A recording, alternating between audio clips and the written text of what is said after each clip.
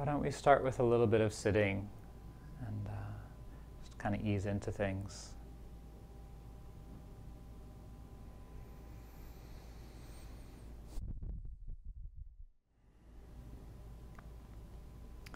So again, just this sense of beginning by stepping back and assessing where you are in your mind, in your body.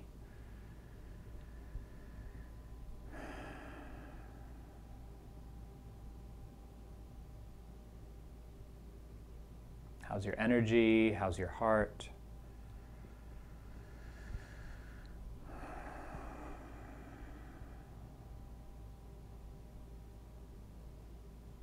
With a quality of sensitivity for what's needed. What do I need in this moment to arrive, to settle, to come into balance?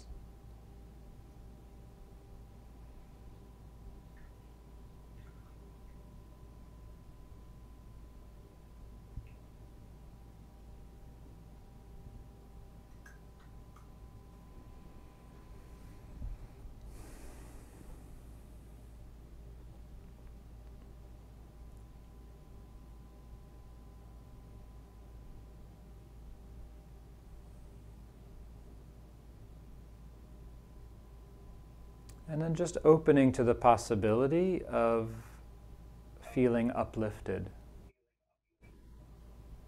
So what can you connect with right here and now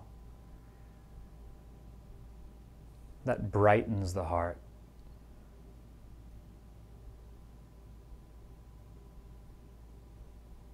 Sense of gratitude.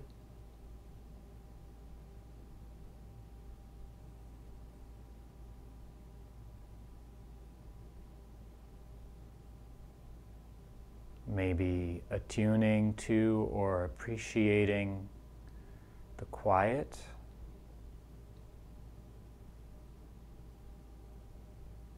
The opportunity to practice. The presence of others to support us.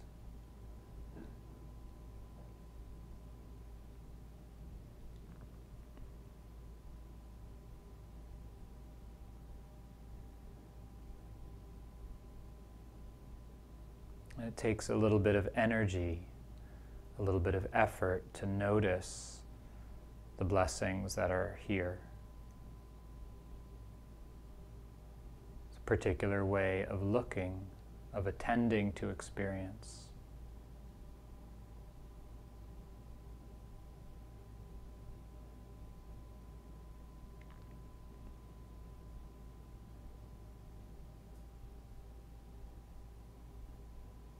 Our minds are often habituated to notice what's not working and what we don't like, what's wrong, what we need to fix, what could be better, what could be different.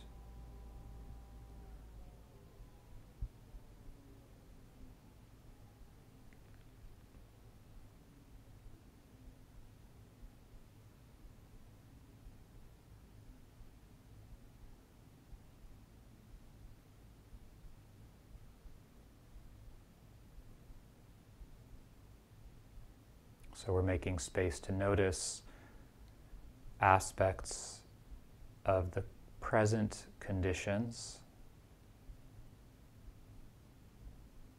that are nourishing, that we appreciate.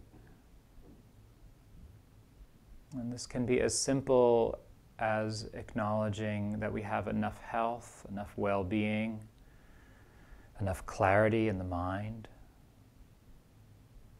to meditate, to be present, to sit up, to lie down and be awake.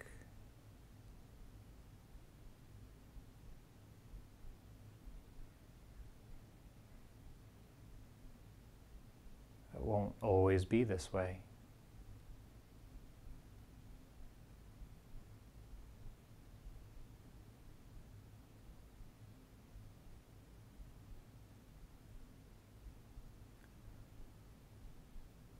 And so once you find a condition to appreciate, particular aspect of these circumstances. And just let the mind dwell there. Just linger. I'm well enough to practice.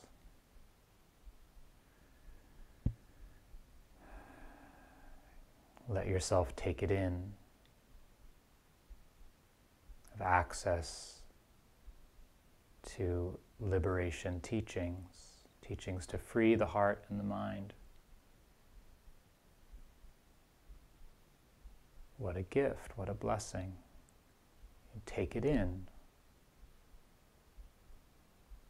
Like you're drinking a glass of cool water when you're thirsty. Like you're smelling the fresh air after the first rain. Like you're feeling the breeze on your face. Nothing else matters. You're just right here. Just receiving the presence of this blessing. Letting it fill you, letting it nourish you.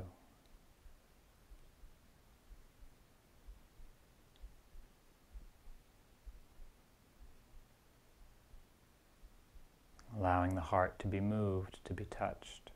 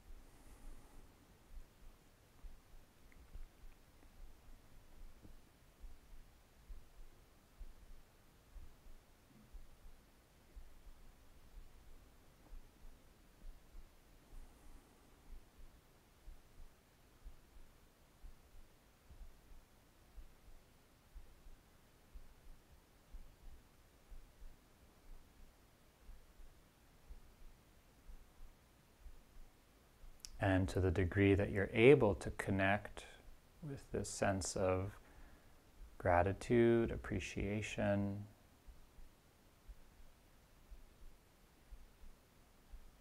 just noticing the effect. Is there more energy available? Does the heart feel more buoyant, more light?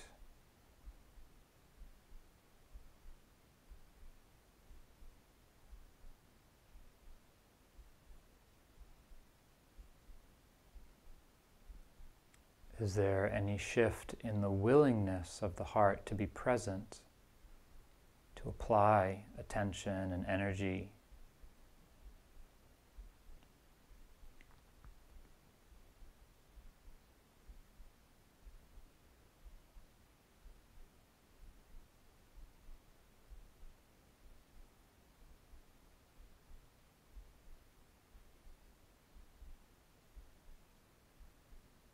Even if it's just a very small amount.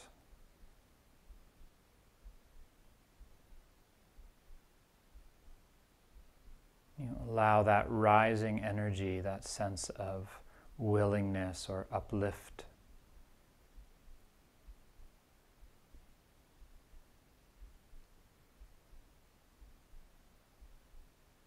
to connect with the anchor. So that energy fuels the mind and the heart. Sense of yes, I'm here. And then we receive, we connect with what's present.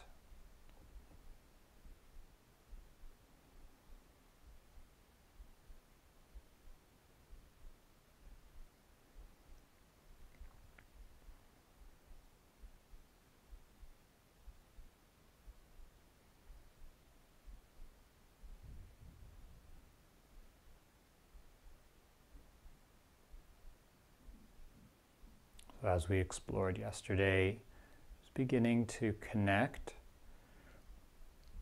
with something steady in your experience, like the breath, the body, sound.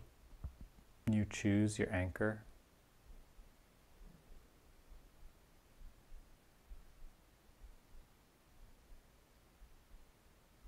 And there's that initial connection, sense of recognition.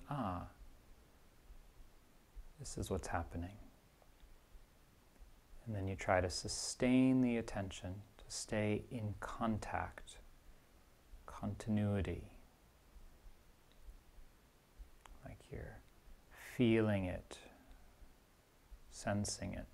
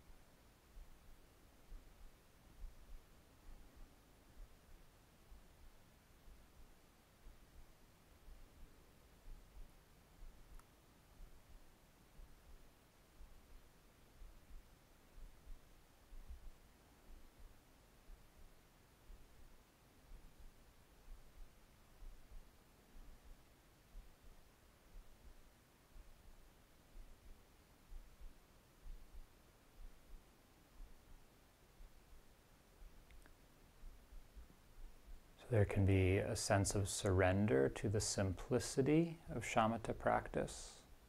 Shamatha meaning calm, abiding. This is the phase of practice where we put everything else down.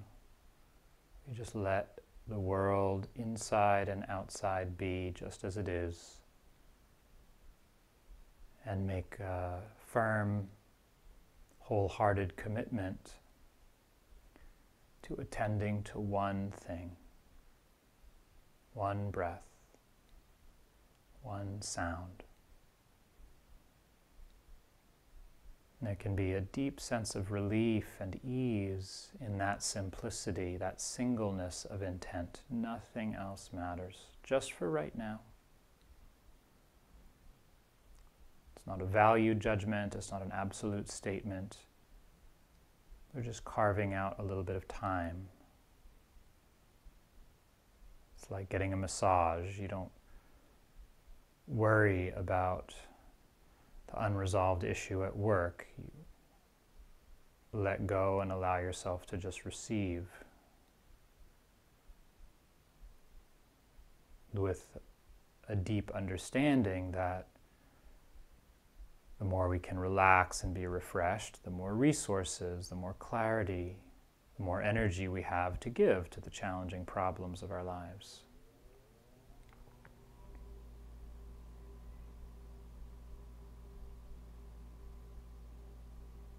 And so with shamatha practice, we put everything else down, not because it doesn't matter, because we're avoiding it, but because we're replenishing our reserves, strengthening certain capacities.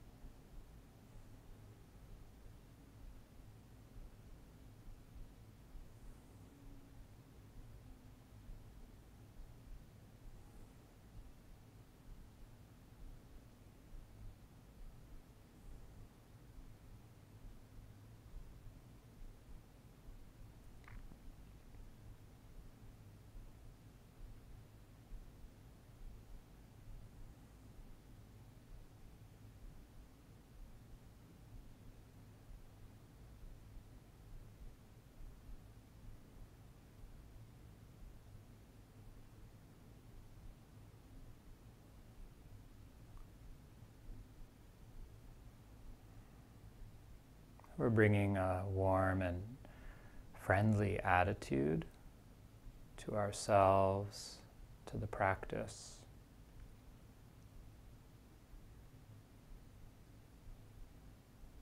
It's a kind and patient attention.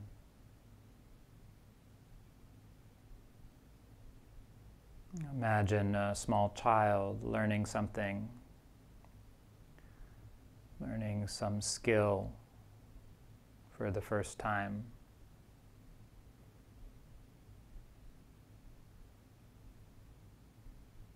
And how you would encourage that child. You wouldn't take over and try to control what they were doing. Let them explore and experiment. And if they got discouraged, you would just gently connect. You just be right there with them. Yeah, it's hard sometimes. You'll get the hang of it. Just keep trying.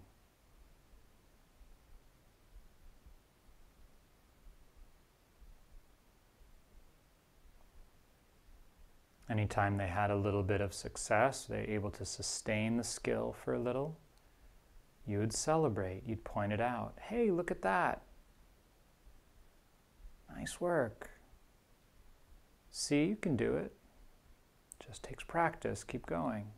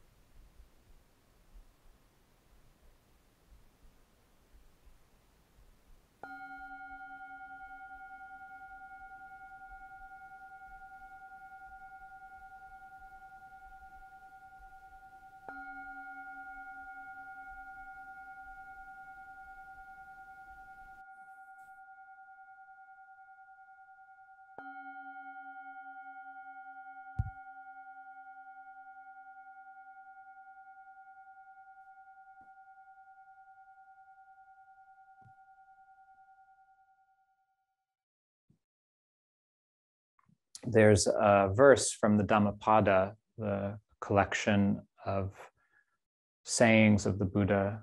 It's one of the older texts in the early canon. The Buddha says, irrigators channel water, fletchers straighten arrows, carpenters fashion wood, the wise train themselves.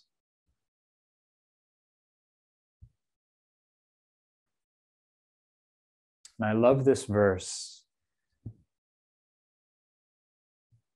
because it places spiritual practice within the context of a craft. It's a craft of the heart, as a couple of Dhamma books are named, a craft of the heart.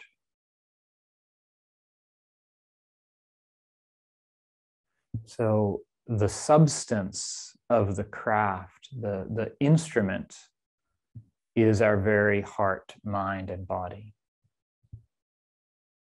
And so like any other craft, we need to learn how that substance behaves. So if you work with wood, you have to know the different qualities of different woods. Some woods are harder, some woods are softer, some woods absorb more or less stain. And so with the heart and the mind, we need to work with them, to spend time with this mind and body, to get to know how it behaves, what's its nature, what happens when we push too hard, what happens when we don't engage enough, what happens if we just allow our mind to run amok, just kind of left to its own devices. Where does that lead? What happens if we try to control or contain it too much and don't give it enough space? How does it react? What particular experiences or conditions does your mind gravitate towards? As we were practicing with earlier in the meditation, what uplifts your heart? Where can you place your attention? What can you focus on and connect with that brings a sense of gratitude and brightness, appreciation and energy? You have to get to know your own heart and mind to discover that for yourself.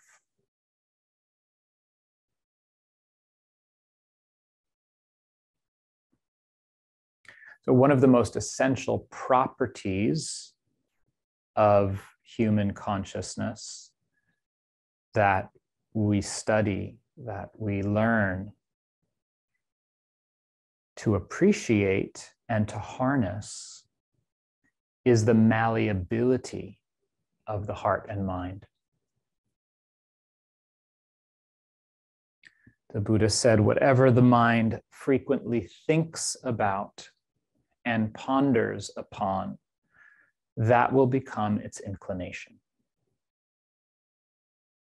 Whatever the mind frequently thinks about and ponders upon, that will become its inclination. So, modern neuroscience has proven this, what the Buddha understood and experienced in his own mind and body many thousands of years ago, that neurons that fire together wire together, Hebsian neuroplasticity, that the more we send energy down a certain track in our mind and body, it kind of carves a little groove, makes it more likely that the energy of our life will flow in that direction. Another way of putting this, we're always practicing something. Always practicing something. So what are we practicing from day to day?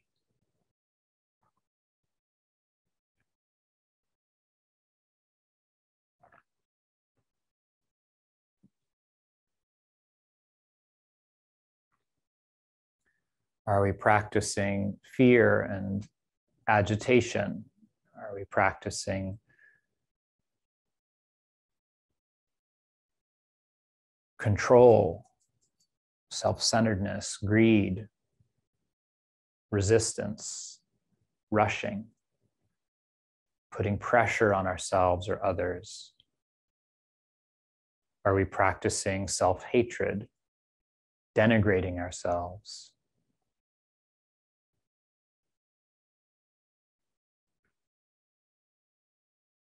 How are we shaping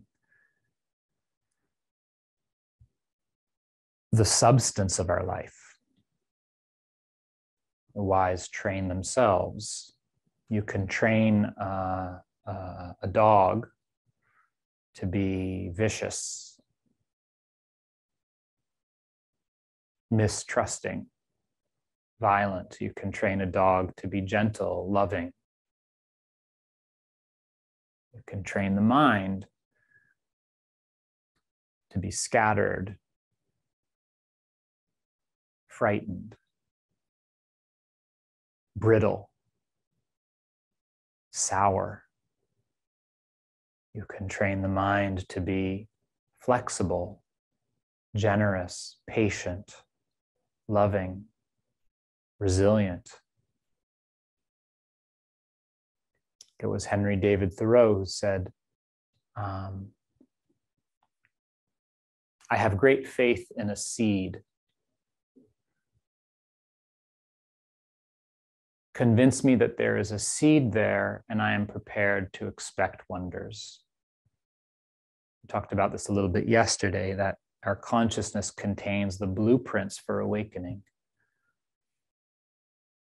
So it's called bodhicitta in the Mahayana tradition. The seed of awakening is present in all of us. So the Buddha said the mind is like the most fertile ground you could ever imagine. And when I say mind or heart, I'm referring to, in the Pali language, what's known as the chitta, which is translated alternatively as heart, mind, sometimes psyche. It's the center of, it's the seat of consciousness. It's where we feel and experience the world. Ajahn Sucitto calls it the affective responsive center. So we are affected by things. Yeah, someone looks at you in a certain way or says something kind or harsh, and you feel it has an effect on us. Where that effect lands, where we experience the impact of the world, the contact of life, is the chitta. And it's where we respond from. Something moves in response. We see someone we care about in pain, we reach out. Oh, you okay? We smell something foul, see something strikes us as repulsive. Ugh, we pull away, we respond. There's this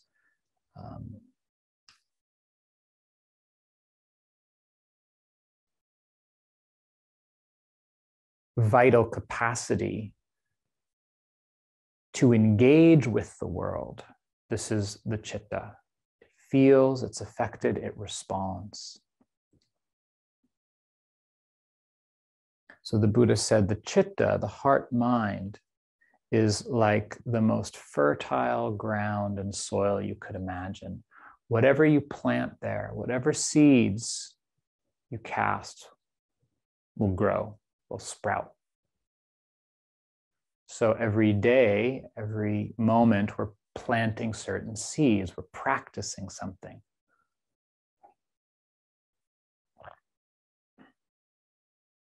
And it's the nature of the chitta to nourish and kind of amplify the seeds we plant. part of the way it behaves, part of its function, is to learn patterns. So everything we do becomes a certain kind of an imprint or a pattern that the heart then starts to get molded to. Another analogy that I really like is it's like water running down a soft landscape. What happens when water runs through soft earth? It carves a channel. And once there's a channel there, anytime water comes, it will go down that channel. Not only will it go down that channel, but it'll carve the groove deeper, right? Every time we send energy down a certain line of thought, certain emotion, certain way of relating, we strengthen that pattern in the heart mind. We deepen the groove, becomes more etched into our consciousness. So there are different energies in our lives. There are different qualities that flow through the citta, that flow through our heart and mind. Which ones are we encouraging? The Buddha kind of classified these in a very broad and general way. He said there are two kinds of energies in life. There are energies that lead to our welfare and the welfare of others. So called skillful energies. They bring happiness, well-being to ourselves and others. And there are unskillful energies, energies that lead to the suffering and detriment of ourselves and others, lead to pain, distress, entanglement, complexity. Complexity in the negative sense, in the sense of being entangled or lost. Each of these classes of energies, skillful and unskillful, bear a certain mark. They have a certain energetic signature to them that we can learn to recognize.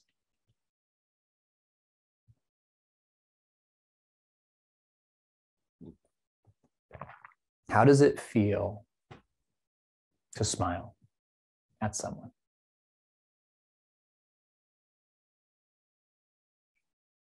Just even as I say that, I smile.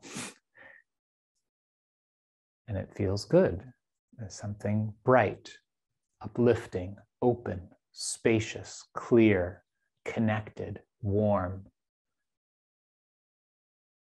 flexible, feels kind of soft and pliable. How does it feel to recoil from someone? I don't know if I trust you. How does it feel to kind of attack energy of, I don't like what you just said. How does that feel? It's hard, brittle, hot, kind of closed, contracted energy sometimes. But not all of these energies feel the same, but they bear a certain quality. Skillful energies are uplifting. They feel more pleasant in a clean way rather than in an addictive way.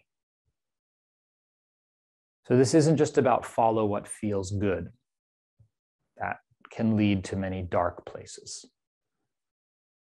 This is about sensitizing our heart and mind to recognize, to discern the difference between these two classes of energies.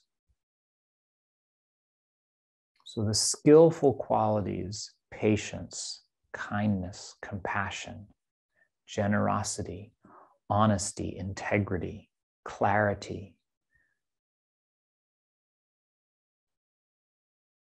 energy, trust, joy, gladness. If we pay attention to the presence of these energies in our lives, we begin to get a feel for the underlying tone of what is skillful. That's how it feels. We pay attention to the unskillful energies, greed, hatred, fear, jealousy, pettiness, control, cruelty.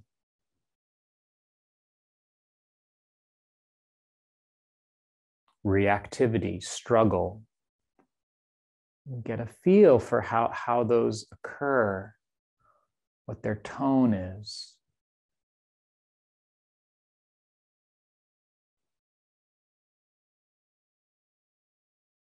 So the Buddha's instructions for practice, one whole area of them centers around getting familiar with these two different strains of energies, of qualities, and starting to make wiser choices. He said, with the unskillful ones, try to steer clear of them. When you can, just avoid them. You notice that possibility of getting really riled up in a negative way or saying something sharp, and you can just put it down or just not going to go there. He said, just don't go there. Put the mind somewhere else. Avoid it. And then he said, when you can't avoid it, when it comes up, he said, try to relate to it wisely so you're not feeding it. You're disengaging, you're withdrawing energy from them rather than feeding them. So we get angry about something. It doesn't mean suppressing the anger. It means understanding it. Okay, it's all right to be angry. This is natural. Let me feel this and understand it, rather than feeding it, continuing the story, getting angrier and angrier, chewing on it, digging it in deeper until we feel bitter and resentful. No, make space for it, allow it, but don't feed it. Don't encourage it. This is a whole art. We can talk about this more today. He said, with the skillful ones, the ones that are present, the ones that you experience already, encourage them, sustain them. If you tend to be generous with others, keep going. Celebrate it and keep it going. He said, the ones that you're not as familiar with, maybe, okay, I could be a little bit more patient, tend to get impatient. He said, cultivate it. Learn how to do that. Bring it up. Reflect on it. Make it happen. And he was very clear. He said, I ask you to do this because it's possible. It's possible to avoid and let go of the unskillful. If it weren't possible, I wouldn't tell you to do it. But because it's possible, I encourage you to do it. He said, if it weren't possible to cultivate the skillful and sustain it, I wouldn't suggest that you do it. He said, but because it's possible, I ask you to do it. Because it's possible and because it's for our welfare.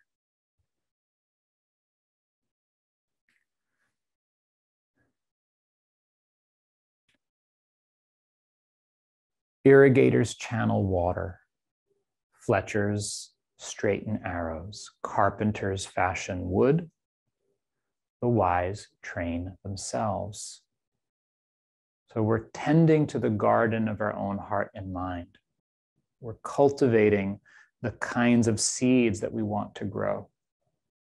Shaping the very inner atmosphere of our life. Why? Why do this? Why pay attention to it?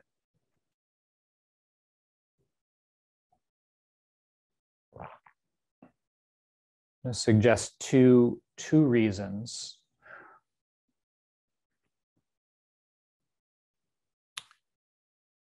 In a very practical way, yesterday we talked about contexts. What's the context that we're starting from in our practice, in our lives? And one of the broadest contexts that we're all sharing today of the sort of multiple layers of intersecting trauma that we're all living through, the pandemic, climate crisis, history of violence, oppression, enslavement, colonialism, the effects of which we are experiencing continually today in different ways. All of us, regardless of who we are, what our background is, it touches us differently in different ways. But it can't not touch us because it's the field we're sitting in. And then the political divide, the rise of extremism.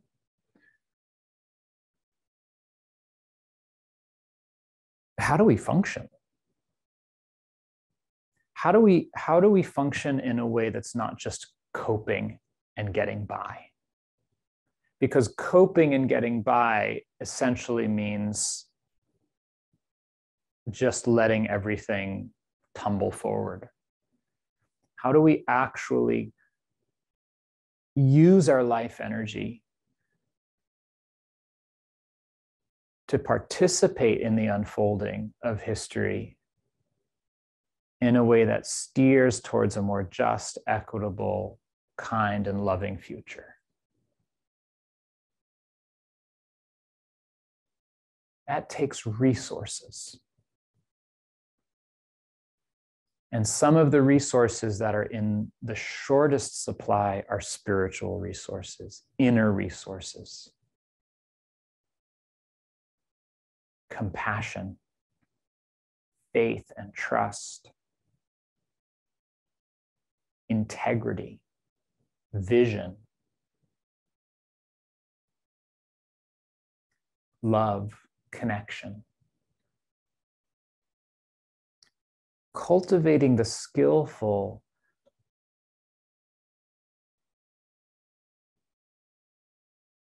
provides a deep inner well that we can draw from to meet and engage with the reality of the world today.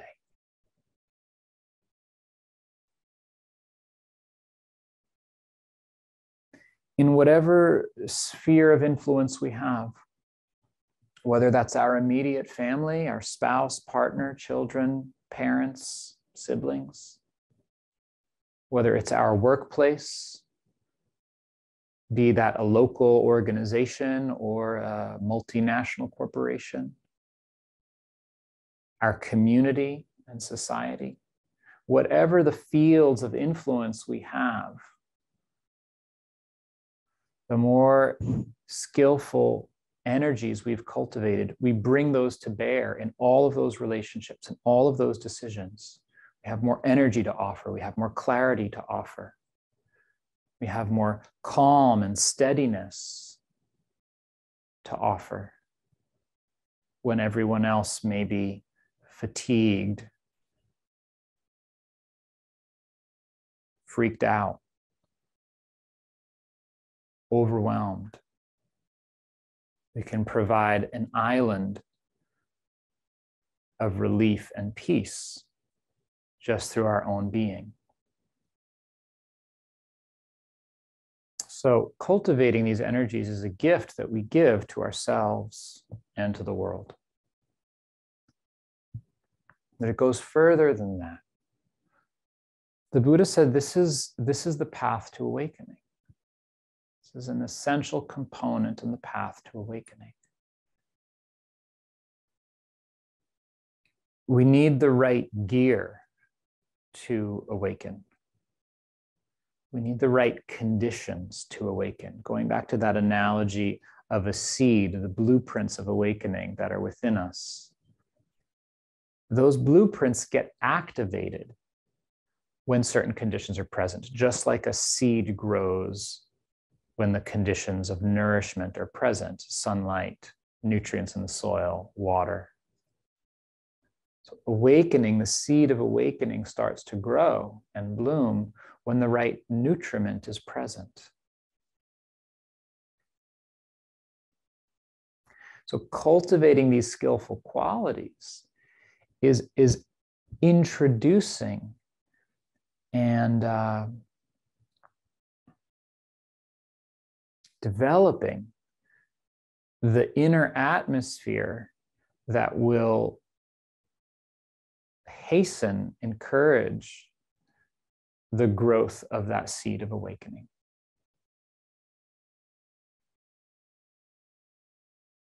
This is from the Majjhima Nikaya. The Buddha is talking about his own profound enlightenment the night he sat beneath the Bodhi tree. And he describes the state of mind he was in. He describes the qualities that were present in his own consciousness that allowed him to have such a profound and deep awakening. So this is one translation of that description. He says, when my mind, and that word mind, that's chitta, okay? My heart mind, this feeling responsive center of awareness. When my chitta was thus collected, purified, bright,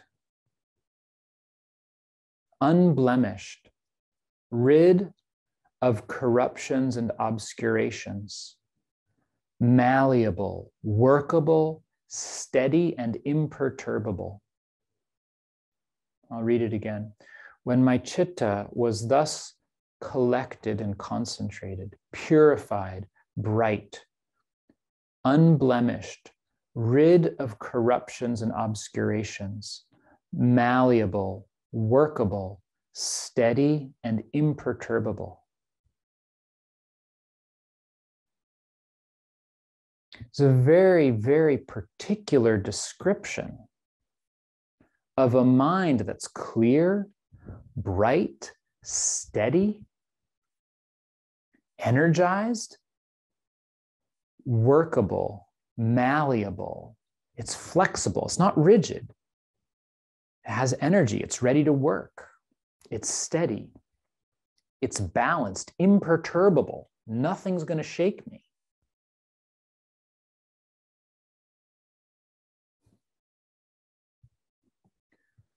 So how do we deepen our spiritual practice? This is our theme for the weekend.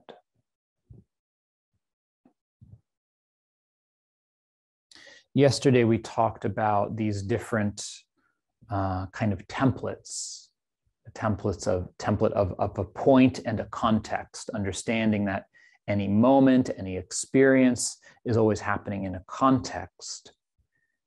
And we can shift our focus from just what's happening to what's around me, what's the landscape within which it's happening, what are the other conditions present. We talked about the kind of arc or cycle of energies and how they develop on the path, from the kind of lifting of confidence and trust, gratitude, to the initial application of energy and sustaining it, how that can lead to a sense of well-being or gladness, and then that can steady, stabilize, become more collected.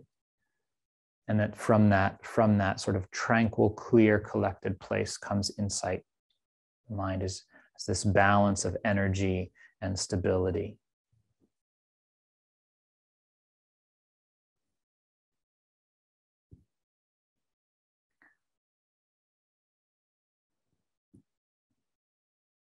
One of the primary ways to deepen our spiritual practice is understanding the nature of the substance we're working with, that the heart and the mind are malleable, That the heart mind is, it's a intelligent, flexible, learning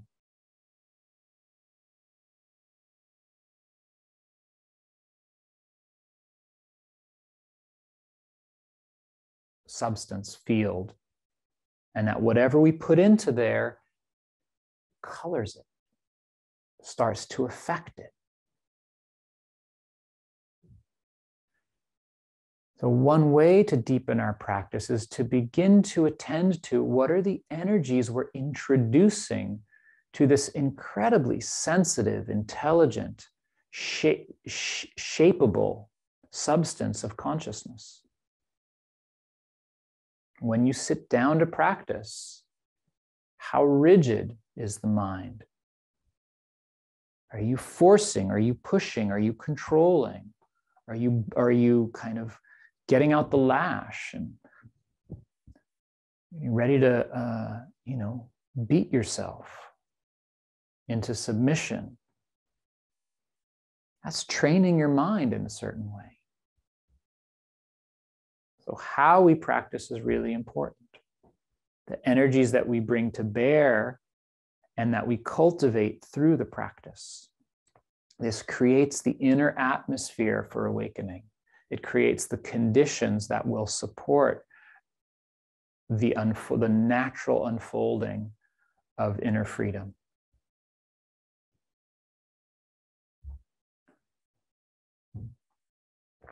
Once you start to get a feel for skillful versus unskillful, once you start to get a feel for how to show up and be present, how to encourage energy, how to allow the lulls when there's not enough energy and ride that out, then a lot of it is just about patience. It's just about putting in the time and allowing the conditions to unfold. You can't push the river. Just a certain quality of surrender to keep looking, to keep being present.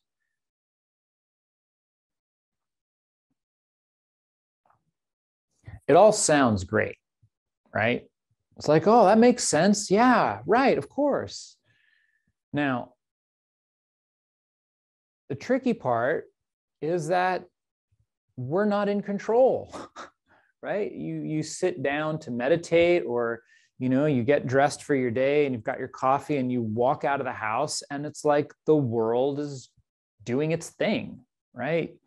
You get a flat tire, you get a ticket, you're stuck in traffic, your boss dumps a whole thing on you. It's like the computer breaks down and you lose it's like the world is out of control. Not only that,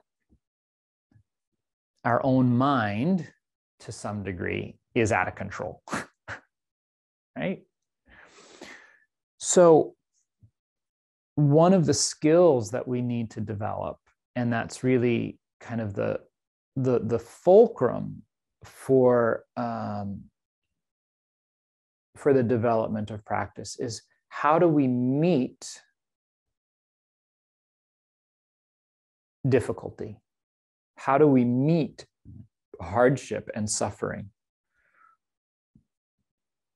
Because if everything just kind of flowed along, it was like, oh, be patient, be kind, be loving, it's like, yeah, no problem.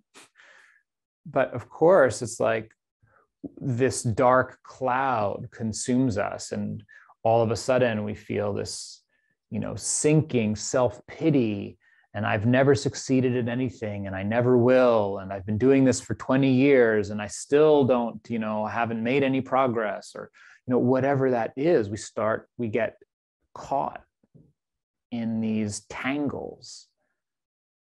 The consciousness snags on different things.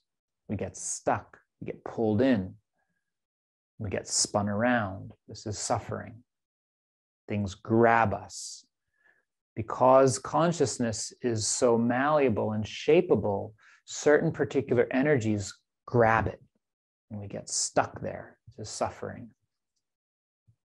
Dan Brown, a Tibetan teacher, he calls it tanha, craving. He calls it grab.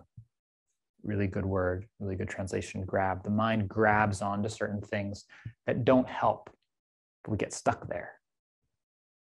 So how do we meet those stuck places? That's really the place of practice. That's where the rubber meets the road.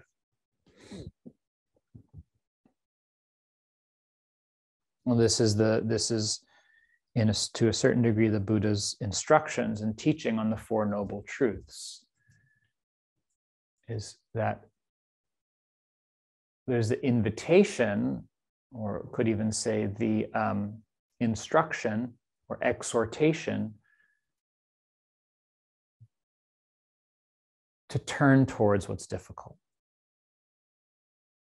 to really pay attention when we encounter these challenges and to learn from them. So far in our retreat, we've been talking a lot about the exclusive part of practice. Put everything else down, just come back, just be simple, just stay with this. Wonderful. Great. Just shut it all off. Let it be. Don't get involved. It's really wonderful when we can do that, to any degree. It's a relief, but it's not enough. If it's all we do, that's suppression, that's avoidance. So shamatha practice, exclusive mode of attention in the Buddhist path, is always in service of this. This direction is always in service of inclusion, of embracing, of opening to the wholeness and the fullness of what it is to be human, which includes those places of being stuck, the places we don't like, that we don't want to see, that we don't want to feel. So how do we do that? How do we find our balance there? So of course, the first step is to just acknowledge it. We have to be willing to be truthful and honest with ourselves when we're suffering, when we're stuck. To go, okay, I feel really depressed today. I feel really hopeless right now. I feel really lethargic right now. Or if you want to get even more refined, you take the I out. This is lethargy. This is hopelessness. This is laziness. This is resentment. This is fear. This is anguish. This is overwhelm. Different energies, different patterns. They're not personal. They're universal. They're human. So we acknowledge it, just a step back. Okay, this is what this is. That's the first step. Then we learn to come into right relationship with these energies. It's like learning to dance with an opponent. Every opponent is different, and they have different tricks to pull you in or to throw you down. You have to learn how to hold your ground, how to not get too close to some of them because they'll clobber you. But how to not run away either, because then they lurk in the shadows and will jump out when you're not expecting them. You want to keep them in the light. You want to be able to see them. And you want to study them. You want to observe them to find out how they function. Where are they, what are they trying to do?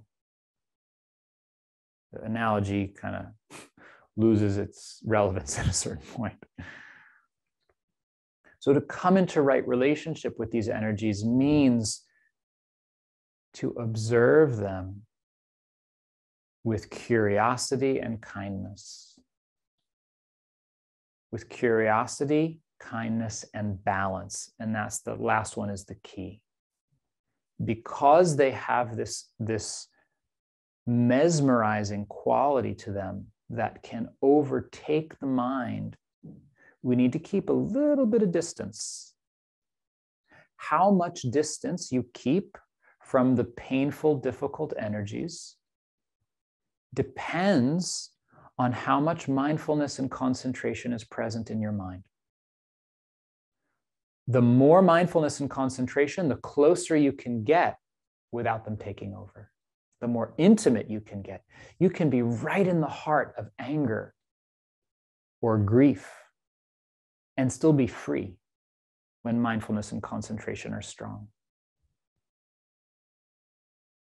The weaker mindfulness and concentration are, the more distance you need. So you regard it from a distance, psychically, emotionally, energetically. What does that look like? Maybe you have your eyes open. Maybe you're with your anchor predominantly, but you're aware that there's this overall mood of heaviness or fatigue. So, okay, this is how it is. Just stay with the anchor. And then you acknowledge it. Yeah, it feels like this, and you come back.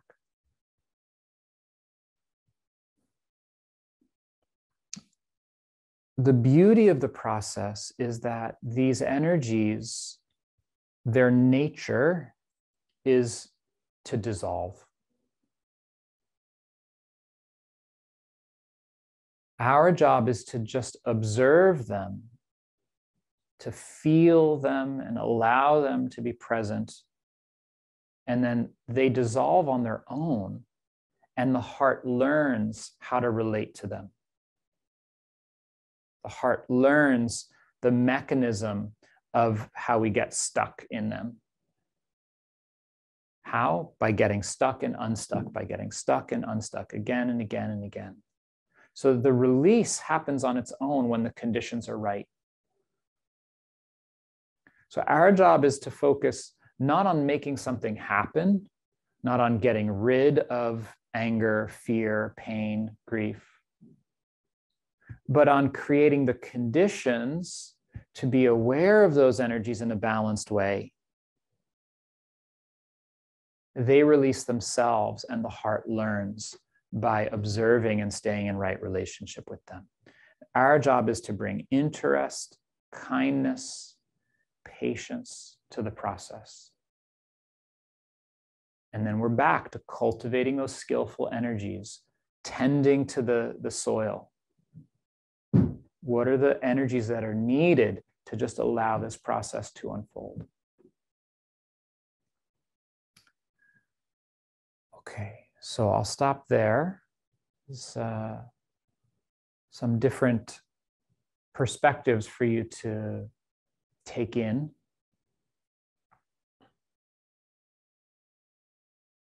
We've been sitting for a little while, so I want to shift the energy here. Maybe let's just take a few moments of quiet to just let that settle.